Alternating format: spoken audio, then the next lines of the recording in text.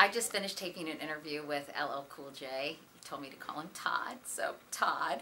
And I have to say, he is such an incredibly likable guy. His smile lights up the room, and he's so much fun, and he has so much energy. But actually, as I learned today, he has a tremendous amount of depth, and he's been through things I never really realized he's been through. And I think he has a really important message for a lot of people who are facing challenges and trying to get to the other side. And I just really like him. How could you not?